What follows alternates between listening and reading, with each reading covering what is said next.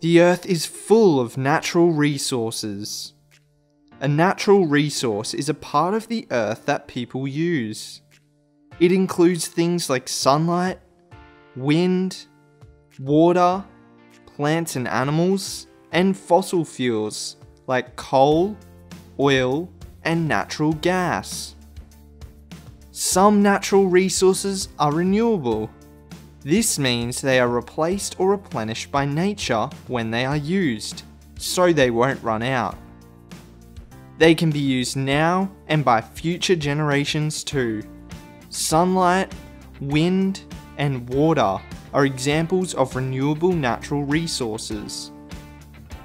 Some of the natural resources people use are non-renewable.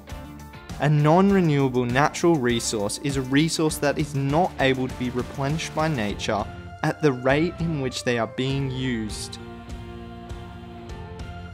Fossil fuels like coal, oil, and gas are non-renewable. Fossil fuels are formed when organic matter deep beneath the Earth's surface are subjected to heat and pressure over millions of years. The fuels can be burned to produce heat, which is used by people in a number of ways. They are used in combustion engines to power cars, buses, and other vehicles. They are also used to produce electricity. Coal is a fossil fuel that is found beneath the surface of the Earth.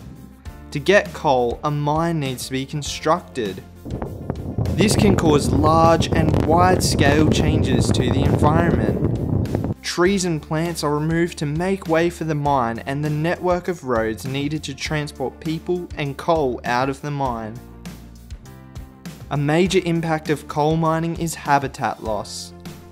This occurs when human changes to the environment result in there being insufficient resources for organisms to survive. Some animals may move to a new suitable habitat. Most organisms, however, will die. To get natural gas and petroleum, people must drill deep into the Earth's surface. Sometimes chemicals are used to pump the fuels from the Earth. These chemicals can pollute the land. Land and water pollution can also occur when the fossil fuels spill into the natural environment. The burning of fossil fuels has another impact on the Earth: air pollution. The emissions released into the air when fossil fuels are burned are harmful to organisms, including people.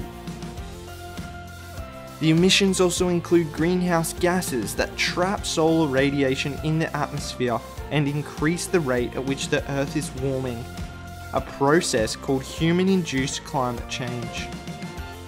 Scientists have discovered solid evidence that the burning of fossil fuels by people is causing the Earth to get warmer at a much faster rate than it normally would. This has caused the water level in the oceans to rise, the melting of the Earth's polar ice caps, and causing changes to many of Earth's habitats, making them unsuitable for the organisms that depend on them.